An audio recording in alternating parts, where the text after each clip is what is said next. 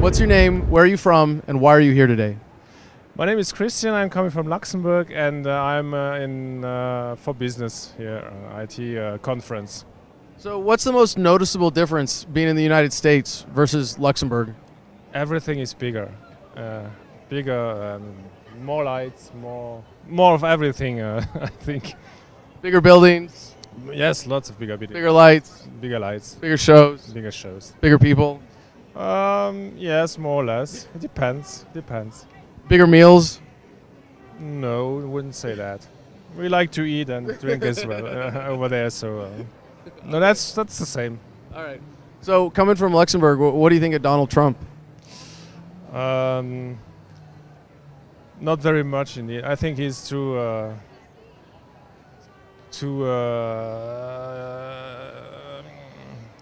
How do I say? Don't worry, you don't have to be politically correct. This is just for the internet. I'm looking for the right words.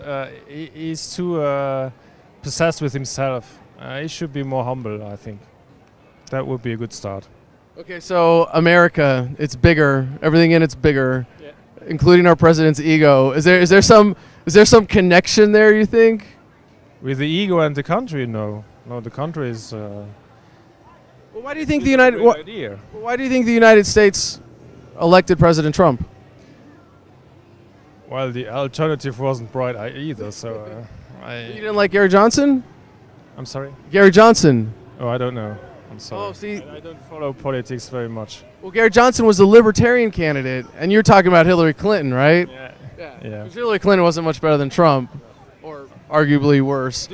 Different, but on another stand, perhaps, but I don't think she would have made a difference. Okay, so you said America was founded on a great idea. What is that? Is that everybody can achieve everything. So there are no limits, basically. You can do anything, whatever you want. It's difficult, but you can. If you work hard, and you can possibly achieve great things. So like you should have, it's like freedom, the freedom to succeed on your own without interference. Exactly. Do you really think we have that in the United States? Not anymore, but that was, I think it was built on a great idea. I don't think that the idea is still there, but no, it's too, money rules the world, and that's a shame. So what happened? It's just a mankind thing. I mean, everybody wants to have things that don't belong to him, or it's not enough. If he has 1 million, he wants 10 million. If he has 10 million, he wants 100 million. And that's a shame, because you should be happy whatever you have.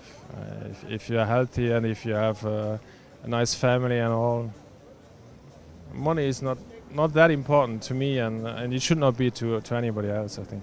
So maybe this is a global technology, modern society issue. Do you think in Luxembourg people are liberated by technology and feeling much more free and able to pursue their own dreams? No, I think in Luxembourg the problem is basically the same. It's perhaps small, on a smaller scale, but we are ruled by money as well. Big countries have bigger problems, but they're basically the same, I think. So is there anything that you would want Americans to learn from your perspective? Anything you can learn is always a good thing, but I don't want to play like I know more than anybody else. But I think talk to other people, to other countries, and learn from any idea. It's always a good thing. Be open-minded, basically, not like, "Ooh, no, I cannot do that. That's stupid."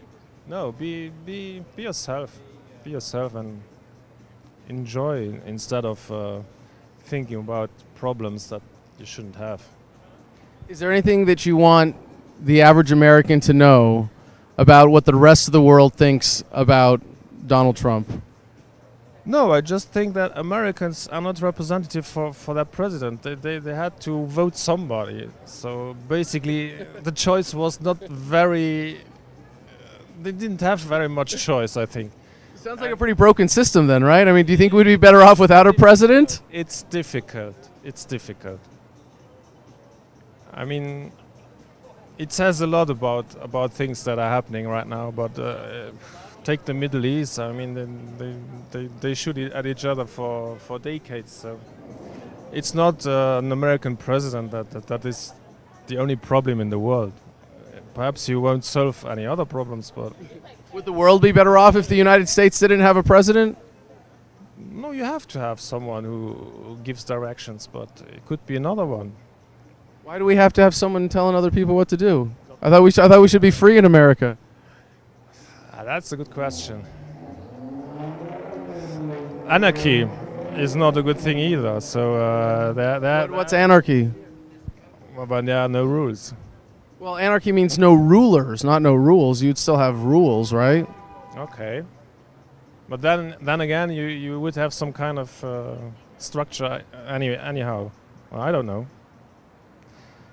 We'd have a structure that would be like by the people, right? Yeah, that's the idea. Yeah. Tricky questions. Well, you're the one who brought up anarchy. Yeah. Because I don't think it's a good thing either. You have to have anarchy. Because if you go back, the strongest will win. It will be like cowboys. Well, that sounds like how we got governments. Yeah. Yes. Wait, did Trump get elected by being the smartest candidate? I mean, maybe he was clever, but did he really win by being the best for the job? He's a clever guy. This guy is clever because if you get to the point where you get elected, where you can be elected to president, of course it's money, but still, his ideas were very simple. I don't say that they are brilliant, but they are simple. Anyone can relate to them, and that was his big point because he was messaging. That's the way I'm going to do it, and there's no way around. And well, yeah, okay, they so succeeded. would we be better off if government was decentralized, if it was localized, and so we didn't have a president, we didn't have like a head of the European Union, you had government all down at the community level? I think we would be better off if these people wouldn't think of themselves as having the almighty authority.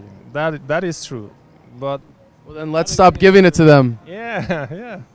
I try. All right, thank you so much, Christian. Appreciate it. That was a lot of fun.